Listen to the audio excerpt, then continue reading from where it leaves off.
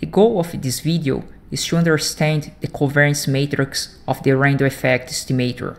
In the previous video, we saw how this covariance matrix of the random effect is important to get the beta hat random effect, because the omega here show up inside in the formula, here and here. Let's understand a little bit more how to get this covariance matrix here. Not everybody automatically see how this error term here V, composed by C and U, generates this matrix here. First, let's calculate the variance of U conditional to X and C. We get sigma square U times the identity matrix. Therefore, we are assuming here homoscedasticity. In similar way, we write the variance of C conditional X as sigma square C. And this is what you see in a PhD textbook, that the correlation between VIT and the VIS is given by this formula, giving T different than S. We come out with this S just to indicate that you want to calculate the correlation between different pairs of error terms.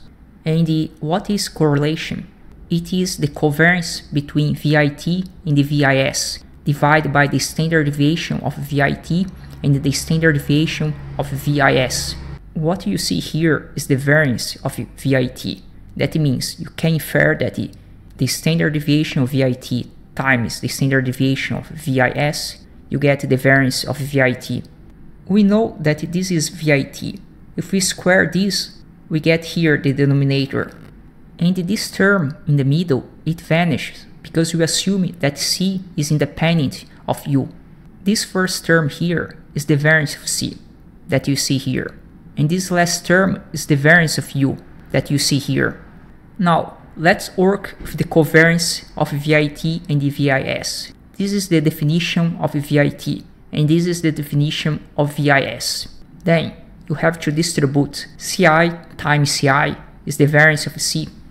You can note that the other distributions will be 0, because C and U, they are independent. And note that UIT times UIS is 0 as well. That means we are assuming that there is no autocorrelation between U. You might wonder, if Ci and the UIT is not data like X or Y, how the computer can calculate this matrix here. After the computer run ordinary square, the computer can get the U hat, the residual.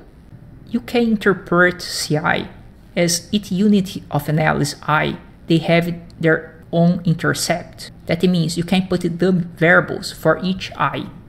In fact, in the next video, let's see that random effect is a weight combination between ordinary square and fixed effect.